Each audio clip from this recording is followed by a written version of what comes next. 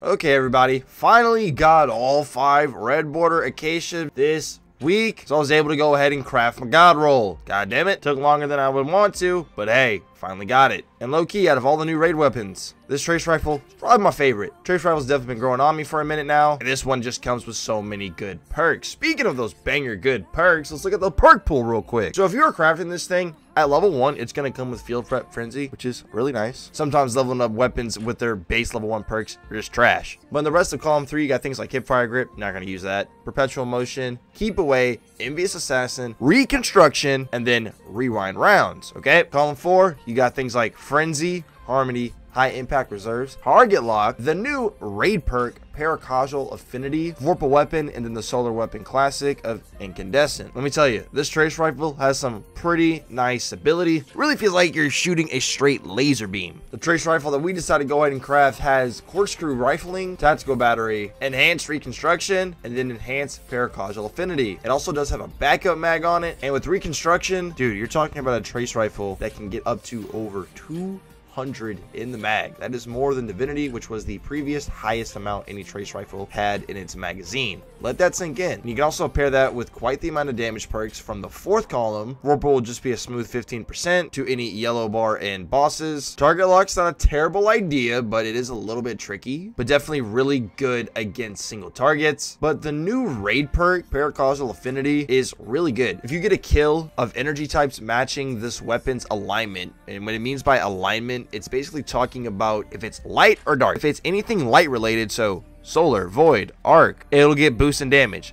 20% for 6 seconds, meaning you're not locked to having to go specifically into one element. You got access to 3. You can run it on any subclass as long as it's a light related subclass, because this is a solar trace rifle. Your grenades, your melee, if they are of the light family tree, arc, solar, and void, you're getting more damage. And I find it pretty awesome, so that's why we went with it. Of course, you could go incandescent if you don't have the retrace path. However, me personally, not really going to use my trace rifle to add clear like that, but that's just me personally. If you missed out on the Hollow Denial from last year, then I would highly recommend going about getting this pattern. Trace rifles have really snuck up over the past year in usage, and these days they are used a lot. They're really good, especially this one. This one's probably the best, bare minimum top 2 with the Hollow Denial. Let me know your preferred roll for this weapon down in the comments below. Consider subscribing or not. It is your decision. Thank you for watching. We'll see y'all in the next one. You guys be safe out there.